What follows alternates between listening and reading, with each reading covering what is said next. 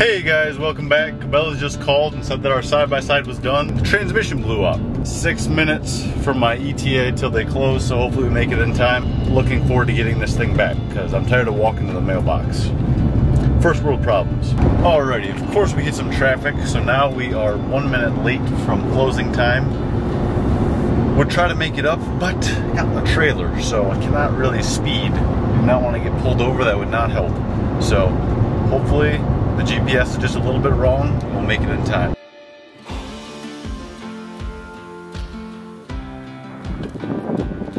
Alright, that was not the hard part. The hard part is not going inside and buying anything.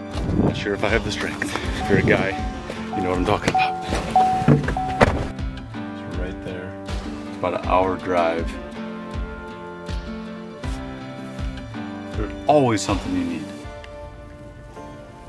There's a first time for everything. I actually did it. I'm pulling out right now. Didn't buy a thing. Tractor was covered under warranty, other than $750 in gas. Free trip. Alrighty, finally back home. We made it. They put in a new clutch and a new belt, so definitely going to take it super easy, nice and slow.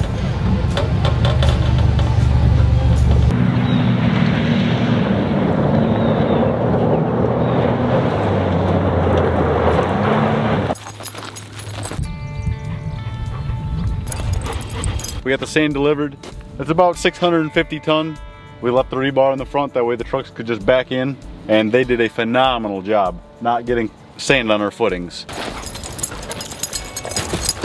We got a majority of the sand in here, so it's really nice, fresh stuff.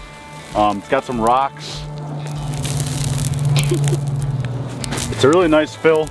This is a fill sand, but this stuff locks down really good, and the dogs have been loving it. It's their own private beach for the meantime. It's really hard to tell how much sand is actually here. All right, you stay here. I'm gonna run to the other side and you can see how small I get. How about now? Good boys. So the one thing I want to emphasize, in my opinion, is the most important part of building a house, or a building, or anything. If you do everything else wrong, but get this right, you'll still be totally screwed. But you don't want to mess this up, and that is building too low. We kind of ran into that with the barn, but I said I'm not running into it with the house. So we're building it 4 feet up out of the ground so that we can pitch everything away and control the water instead of adapting to the water issues. It's more landscaping, it's more sand, it's more pretty much every cost, more concrete.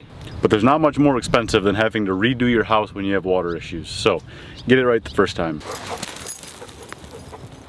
Alrighty guys, just want to make this quick video showing the footings with the sand in here before we get the walls poured. As you can see, I don't know if you can see Chelsea, this is a massive house. So just a quick request. If you guys would not mind subscribing, YouTube says 98% of you watching are not subscribed. And that's a problem. We want you guys here on this family. As you can see, this is a massive house, and Chelsea and I are planning to build it all ourselves. So the bigger our community, the bigger our family, we would really appreciate it. Right, Hank? Thank you guys for watching, and we'll see you on the poured wall video.